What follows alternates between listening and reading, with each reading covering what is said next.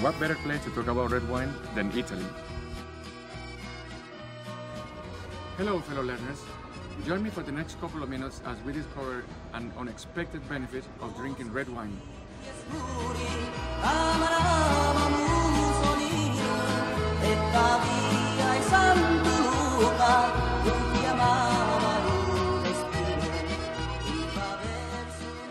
I've made it out of Sicily without being caught by the Sicilian mafia, and now I'm back in Krakow in my apartment, or as I call it, my studio. So here it is. Red wine is actually good for you.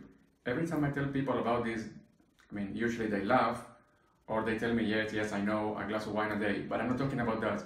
I'm talking about drinking actually rather large amounts of wine in order to extend your life. Now, this is not just something that I'm saying, there is science behind it. And I'm not talking about science that I probably looked up on Google and found this. It's actually something that I came across while reading a series of books, actually 11 books. I haven't read the 11, I read 9 that were published by the World Economic Forum. The title of this reading list is 11 books on the future of humanity that every person should read. Well, everyone should read. Some of these books are science fiction, some are science fact. 2 of the books that I will talk about are The Physics of the Future by Michio Kaku, I hope I'm pronouncing the name correctly, and the second one is The Extreme Future by James Canton. Now, Michio Kaku in Physics of the Future just mentions quite a lot of detail about the research behind red wine, but I'm just going to give you bits and pieces actually. So the research comes from MIT, and it's about the investigation of a gene that might lengthen the lifespan of cells. So there is a chemical called Resveratrol, and this chemical affects Sirtuins, and these are proteins. I don't know much about this, but anyway, that's the science behind it. And the science goes that Resveratrol might be responsible for the benefits of drinking red wine, meaning that red wine contains this chemical Resveratrol and it affects Sirtuins. And it goes like this. Drinking red wine may explain what they call the French paradox. And I found this funny, and I will tell you about the French paradox. French cuisine contains a lot of sauces, a lot of fats, a lot of oil, yet French people are considered to be healthy people that live long, and that's why they call it the French paradox. And these guys from MIT, they say that this may be associated with the benefits of drinking red wine.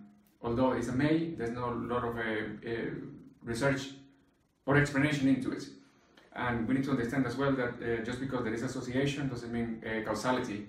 But now, going to James Canton on the extreme future, he mentions that there is possibility that certain diets can be tailored to certain people based on their DNA. They did some experiments, not James Canton, but he actually quotes who did the experiment, and the experiment was called the Greek study. Skipping a bit of the Greek study, he uses that information to compare to the benefits of drinking red wine. And I just quoted this directly from the book, and it goes like this. Though early research on red wine, for example, shows promise for extending life, we don't understand this yet. And that's, I suppose, the interesting part. We know red wine is good, we know that extends lifespan, but we don't understand how.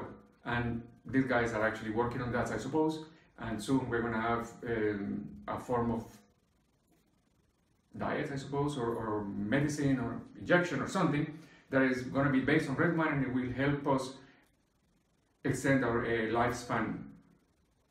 Until then, I suppose the only solution is to drink some red wine. But the funny thing is that, without trying to sound a bit crazy, people in the past must have known about the benefits of red wine, especially because in Latin languages, when you cheer with your red wine, you're actually wishing people good health. So here it is, guys. To long life. Salud.